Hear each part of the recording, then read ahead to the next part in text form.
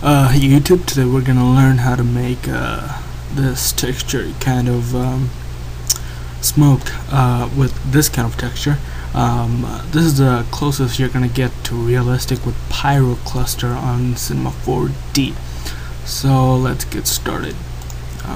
We're gonna delete everything. It's very simple actually, and you're going to need Pyrocluster for this. So go to shader, get Pyrocluster, then go to shader again and get Pyrocluster volume tracer. Go here and go to environment and put the volume tracer in the environment. Now all you're gonna need is a emitter and rotate it so it's the z-axis is pointing upwards. Actually, I'm not even sure if it's called the blue axis, which is, yep, that's the z-axis.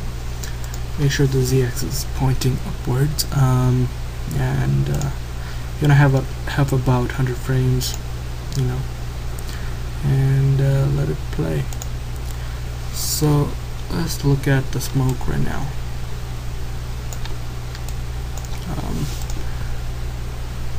Sorry, you can't see the smoke yet. Let's put it on the emitter, and this is what it looks like. And it's taking forever to render. That's because I'm running Camtasia. So how do you improve this? This is nothing like real smoke, right? Well, first we're gonna lock our spot by putting a camera here. You don't need to put a camera, I'm putting it here just to lock the spot.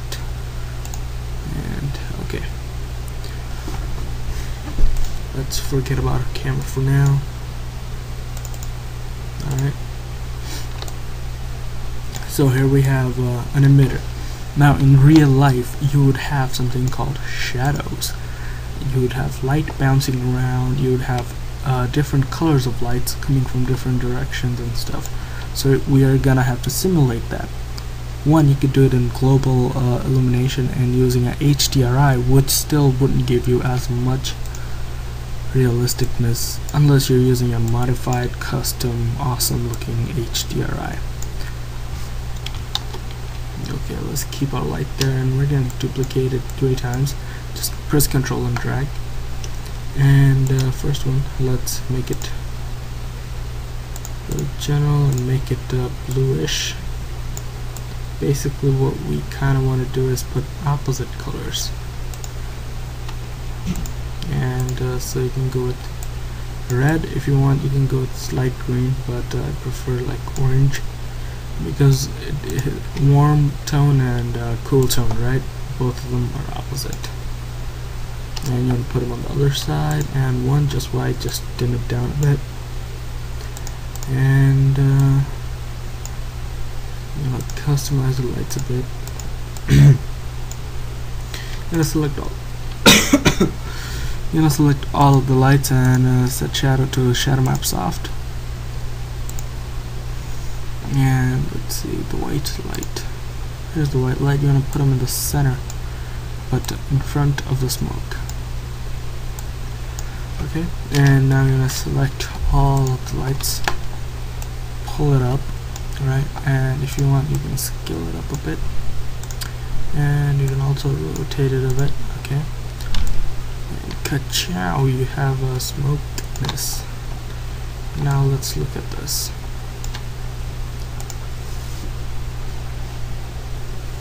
Still not getting the right effect. Do we have shadow map soft on everything? Okay, now what we're gonna do, we're gonna double click on our Pyrocluster, change the settings to volcano. Click yes.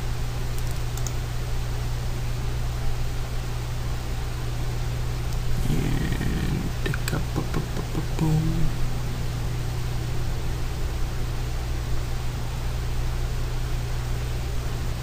Now, I'm not saying you should use these exact settings for your stuff. I'm saying take this stuff as your standard baseline and modify it for your needs. shadows is exactly what's giving this the look it's getting. Without shadows, this stuff looks weird and not good at all.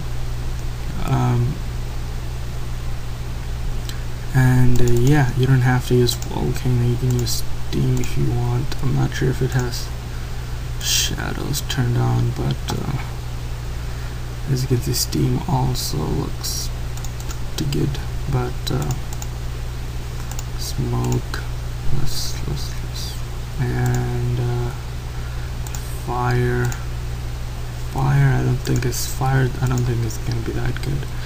But the point is not to use the presets. The point is customizing it for your needs. I like using the volcano and just changing the color of it to my needs. So like kind of bluish, right?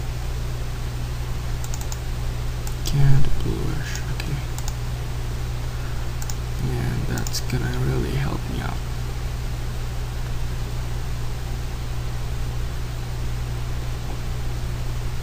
See, now it's looking like clouds, but it's facing the wrong way. So you can definitely make some clouds with this. You can do anything you want, and that's our tutorial. Thank you guys for watching. This has been HD Video Tuts with a tutorial. Look at the time, that's why I'm talking so low. So goodbye, peace out.